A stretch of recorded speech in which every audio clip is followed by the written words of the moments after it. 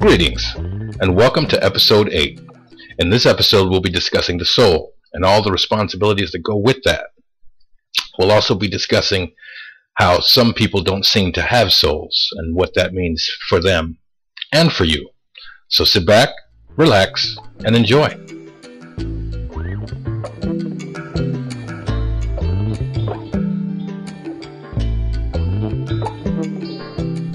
The soul.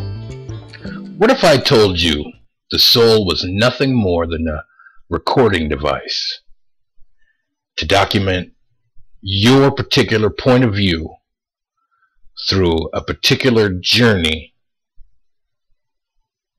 in a corporeal form? Not necessarily human. You could have been a rabbit, a dog, a tree. Of course, the life cycle of a tree, if unperturbed, lasts hundreds of years sometimes.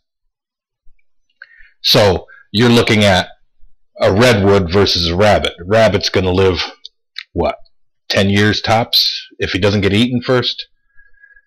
Whereas a tree, like if say you were a redwood, how many hundreds of years could you live? But your job as the host to this soul is to experience life. And from what I've gathered in my 40 years of observation, pretty much is all it is. It's 40 years of observation and seeing patterns, seeing if I can repeat those patterns mechanically, so to speak. That is to say, not just waiting on chance or synchronicity to bring this back into being, but try and bring it into being purposefully. So, 40 years of observation. I see that the only real sin, and this is not about morality, good and evil, because as I stated in other videos, good and evil are points of view. These points of view are based on the person perpetrating whatever act, kind or evil, and the person viewing said person perpetrating that act. Morality is based on what we like and what we don't like. Good is the things we like, evil is the things we don't like. So it is possible to do a bad or evil thing and get a good result. Because everyone doesn't agree with the action doesn't necessarily make it evil. Just like if a person does something and everybody agrees with it doesn't make that action right. So the only real sin that I've found is lying. Because like the meme that's going around social media said, you had one job, experience life, and then tell the truth about everything you did. This is the number one responsibility of the host of that soul, of your soul, that you're nurturing through this experience, or any experience you go through and you're sent here with a soul, is to document everything that takes place, and then pretty much to report on it in an honest fashion. Everything. From as far back to birth as you can remember to this point in your life right now. Tell the truth. That's why lying twists you up inside so much. That's why being lied to twists you up inside so much. And people pretend that if you lie about it, that it happened the way you tell that lie enough times and it happened that way. I don't know if you actually believe that, or if it just you do it so long that you really do actually believe it. Excuse me. But yeah, that's the number one, and in my opinion, the only sin. You want to walk a good path, everything in moderation. Everything. Sure, no one's telling you not to go out and experience life. By all means, experience life. That's what you're here for. You're not here to pretend to be perfect. If you were here to just sit and breathe with very minimal interaction, then you're probably a teacher. And that's still an experience.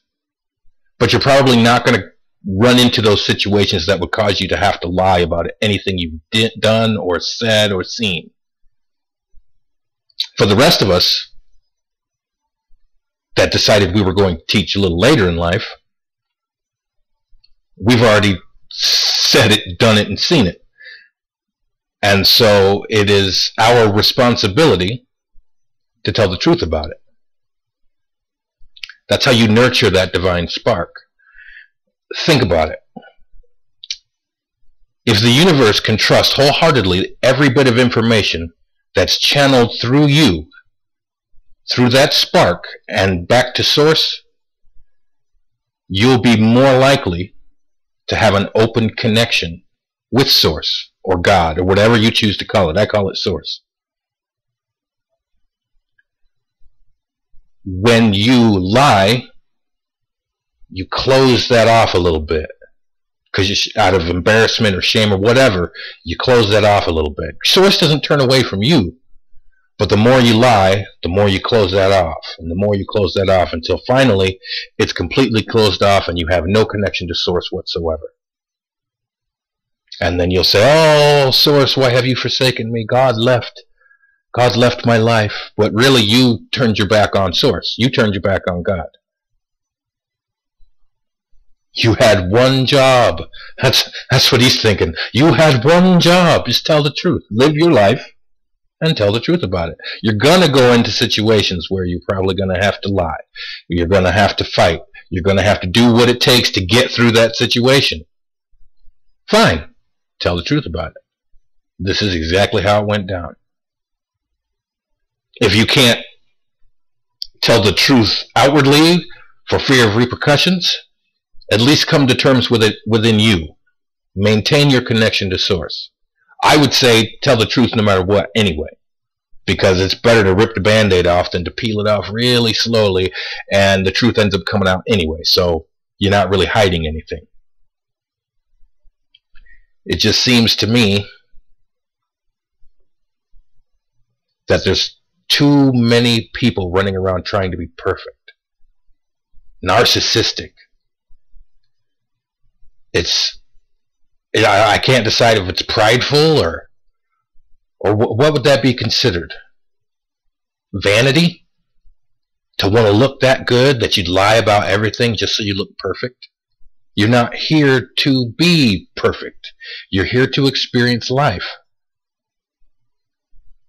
And then let that report, the report, you don't have to say a word. Just the fact that you exist and you have that recording device, it's all being recorded. And then all you're doing is not altering it as you live and breathe. The information's automatically being uploaded. And you're not altering it. Well, what if their version doesn't match mine? As long as you know you're telling the truth, it doesn't matter what their version is. It doesn't. It's not open for discussion. It's not a sports team, so you don't need a cheering section. It's your soul. It's your connection to source or God. Your divine spark is yours to do with as you wish. If you practice life the way I practice life, which is live it, live your life, but own up to everything you do, you'll notice the connection getting stronger. You'll notice that there's a few more things you can do. You'll notice that certain abilities will become, we'll say, available for you to try out. Because there's nothing in this universe that is permanent. If something happens, you adapt this new ability and you don't like it, you can shut it off. For the most part. There are abilities I have that I wish I could shut off, but I haven't. Either because I don't know how, or maybe I just don't want to. Probably both. Anyway, and as I was saying a little bit earlier during the intro, if you've noticed, there are some people, and I don't mean the people that we just have as a collective decided are evil and probably don't have souls, like politicians, lawyers, blah blah blah, corporate henchmen and all that. Excuse me. I mean, just the everyday person. You just get that sense that they don't have a soul. Like, I experience life through the chakras, the swirling energies. And the soul adds an extra glow to that. It adds, like, I'm staring at a silhouette, or like the moon going in front of the sun. You still see the burning edges of the sun around the moon. That's what it looks like to me. It's just the brilliance coming out of a silhouette. That's the soul. The aura, from what I gather from my abilities, your aura comes from your chakras. And the chakra you most identify with is the color of your aura. My aura is purple.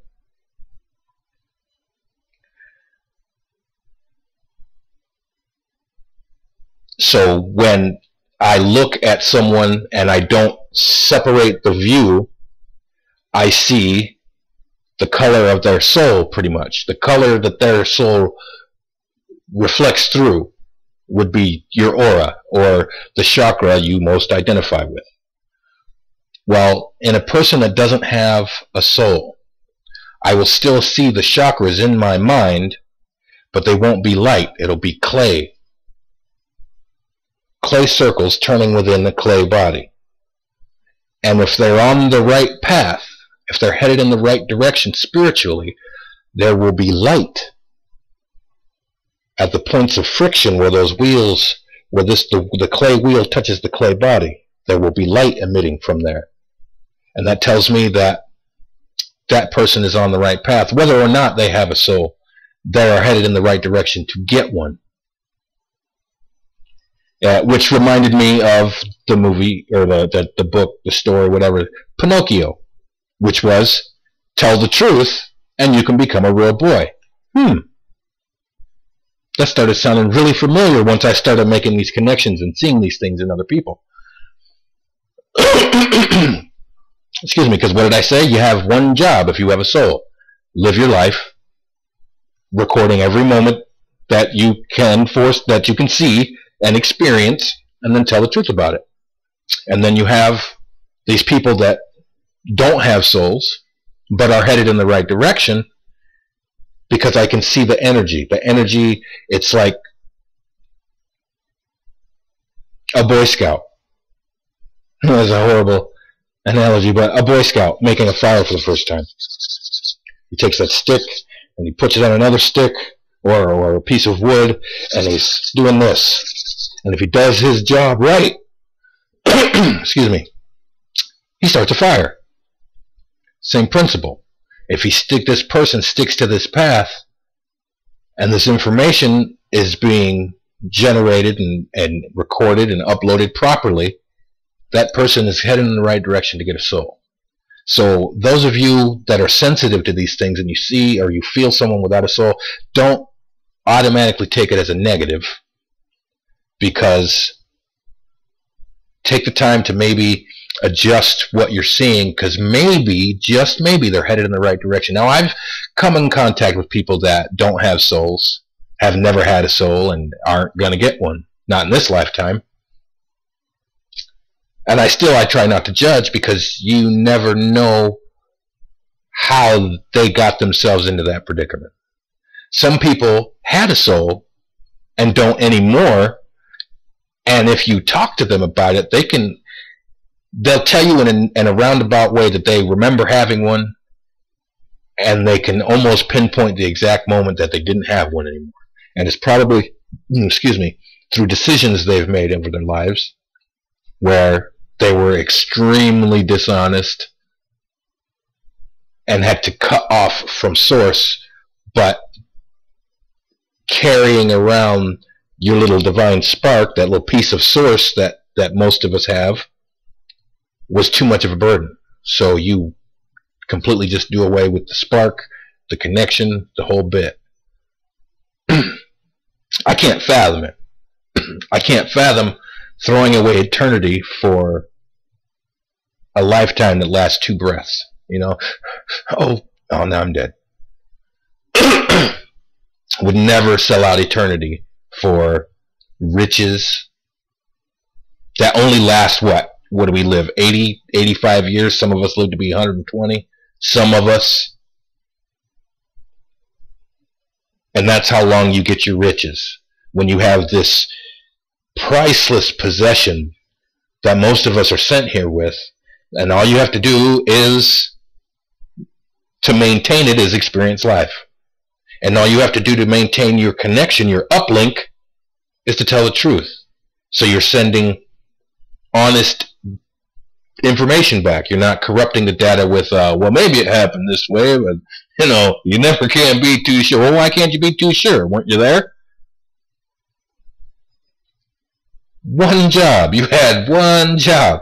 And I think, I find it phenomenal that a lot of the people I see that don't have souls, that still have these clay chakras, spinning and creating this spark, and you get to see it starting from nothing.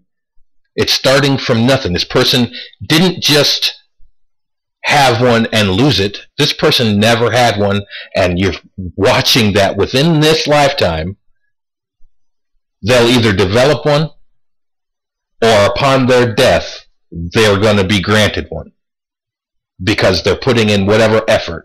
I don't even ask. I just look, and I'm just, wow.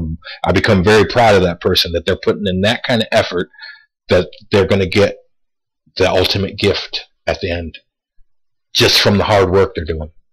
And it's not even hard work. Just don't lie. Don't lie to yourself. Don't lie to others. Well, it's impossible to get this. Not impossible to get through life. It's impossible to get through life telling the truth and think you're never going to get punished for the truth you tell. That's what's impossible.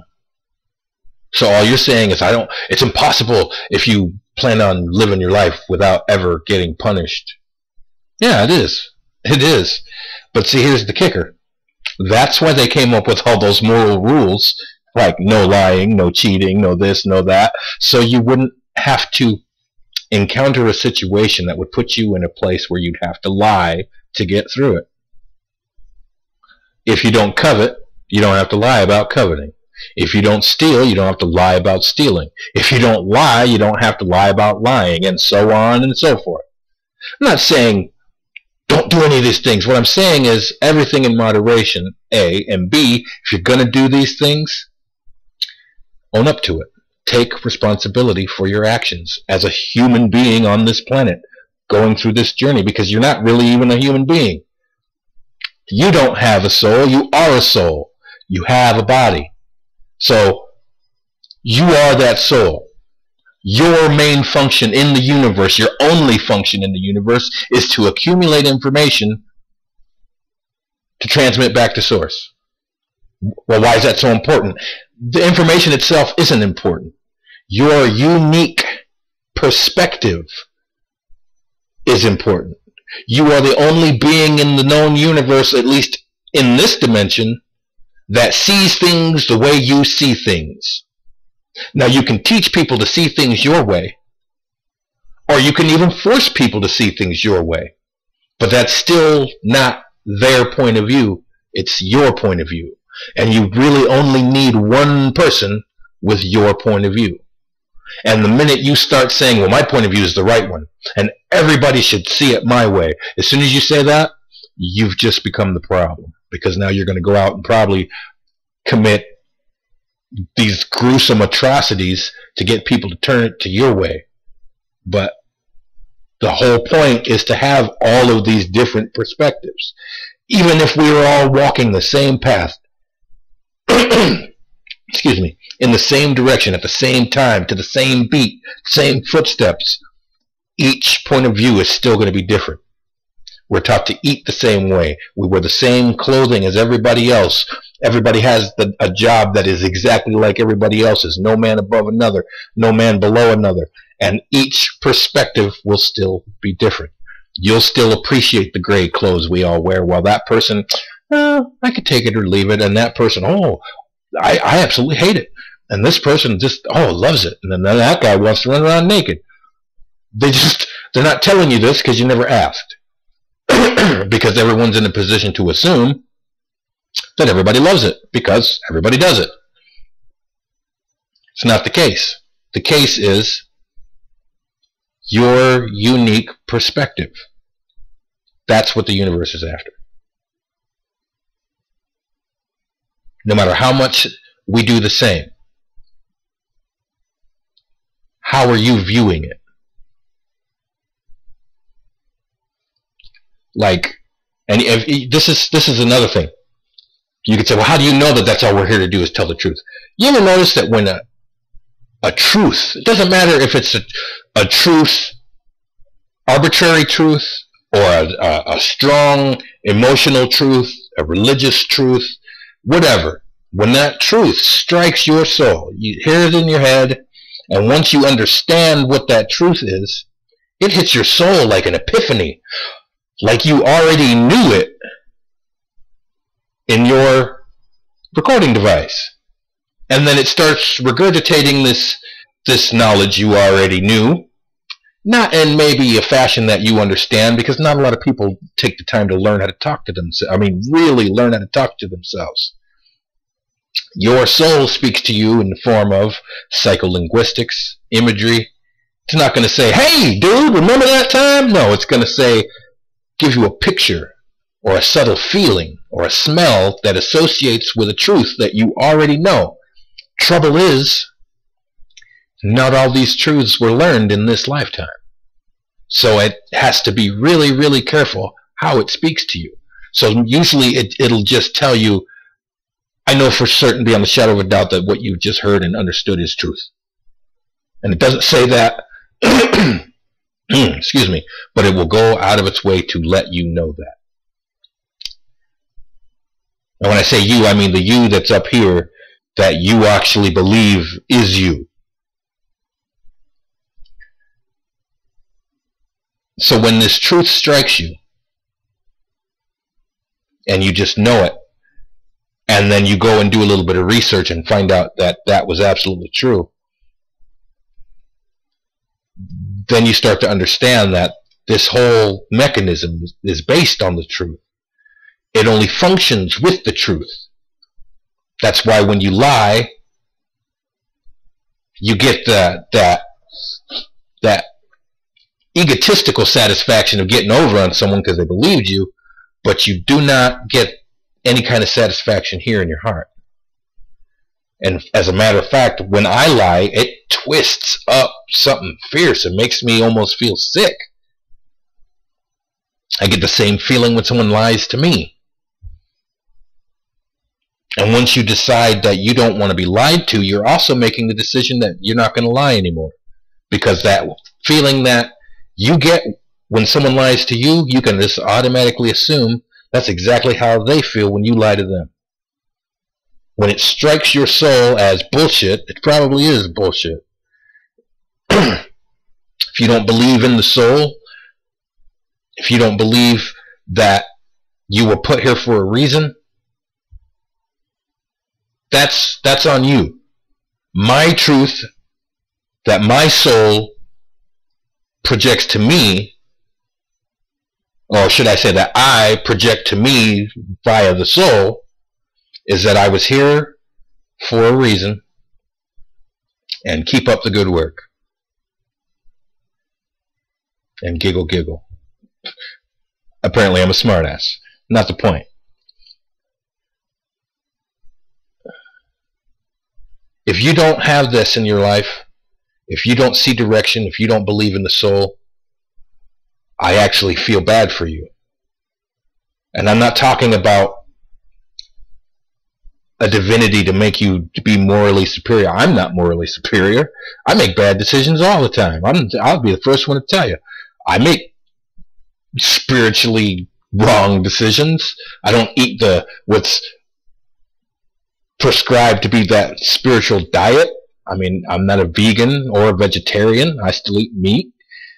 I'm not perfect. I'm not trying to take a moral high ground. I'm just trying to tell you, if you don't believe in the soul, there's a good possibility you might not have one. Doesn't mean you can't obtain one. What does that mean to you? That means keep headed in the right direction. If you're on this path and you're learning these things like chakras, the third eye, meditation, keep at it. Because when it all comes down to it, it's just energy. And harmonic resonance can happen anywhere. You take a tuning fork and set it, you strike it, and you stand it next to another tuning fork. Through harmonic resonance, that other tuning fork is going to start to resonate. Even just the tiniest bit, it's going to start to resonate. You understand? So if you're here, you're in good company. Or at least you're starting on the path to finding good company. Or maybe you belong here. Stick around. If you don't have one, you can acquire one. If you feel that you've lost your soul, you can get it back. It's very hard work. You can get it back in a day, less than a day. All that's required is that you acknowledge that it's gone, acknowledge that you want it back, and then start back to telling the truth. And with intention, open your heart chakra with the intention of reestablishing your connection to Source. Well, what's Source? What is Source to you? Is Source all everything? Or does Source have a pinpoint location? A place you could travel from here to there to go see? That is completely up to you. Everybody sees it differently. Everybody sees it according to their journey, their unique perspective. And some of us have the same idea of what it is for us, but it's still our own unique perspective. It's never going to be 100% like them or 100% like them. But it's a start anyway. And I especially urge those that feel that they have lost their soul to try and get it back. I mean, message me.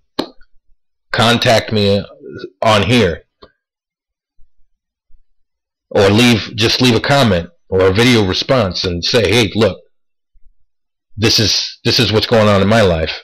I want to know if you could step by step teach me how to reestablish this connection. Yeah, I can do that. The only reason why I haven't taken the time to elaborate on it here is because I give myself 30 minutes per episode. Sometimes I run a little bit over, but it's not nearly enough time to talk about some of these topics, especially not something as vast as the soul. I'm giving you a summarization of 40 years of observation. And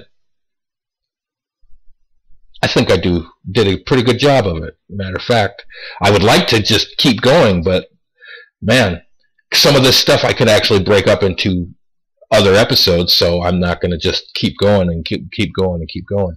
But like I said, if you don't have one and you feel like, well, I just don't feel like I have one, doesn't mean you can't establish a connection now. Doesn't mean you're not already in the process of forging a connection now. It doesn't mean, I don't care if you're not even from here, and by here I mean not from Earth, not from this plane of existence. If you're not from this plane of existence and suddenly you feel like, well, I don't have a connection, you're not connected to your source anymore because you've gone through some membrane hole in the fabric of space-time, and you're no longer in a position to have a connection to your source. But that doesn't mean you can't connect to our source. It's like, I'm breathing the air in this room. When I go into that room, I'm not going to hold my breath. I'm going to keep breathing. So it could be just as simple as a language barrier, or maybe you're not accustomed to the frequencies in this particular dimension. I don't know. I don't care. What I do care about is, if you have one, nurture it. Nurture that connection to Source. If you don't have one, but you're on the right path, and I could see your clay chakras and your clay body, and that's the spark of energy going around those circles, I would say keep up the good work. You're definitely headed in the right direction. And being around people that create that positive harmonic resonance you can go nowhere but up. And like I said, turn your intention, focus your intentions on establishing or reestablishing a connection to source. Whatever your heart tells you source is for you, that's what source is for you. Just keep listening. And when you're listening, it's not going to be words. It's going to be a feeling. It's going to be psycholinguistics, a picture, a smell, a feeling, or a synchronicity. You have a question, but your soul, or your fledgling soul, or this spark you're trying to nurture lacks the language because it lacks the experience of how to talk to you. So it puts out a request. I'm not far enough along to explain this. Can I get some help? And then so-and-so comes over, or you find this video, or you find that video, and boom, there's your answer. So just keep at it. And if you don't have one because you gave it away or cut yourself off from it out of shame or embarrassment, you can get it back pretty much the same way. Turn your intention toward reestablishing your connection to source. And there's going to be a whole lot of self-honesty involved in that, because you have to tear down everything you've ever done to block that connection, to open that channel back up. Anyway, we're getting on to the 30-minute mark. I really hope you've enjoyed this video. Favorite it if you want.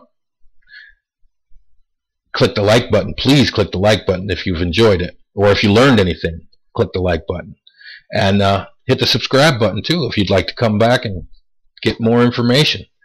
But we're going to go ahead and wrap this up, and until next time, you hang in there.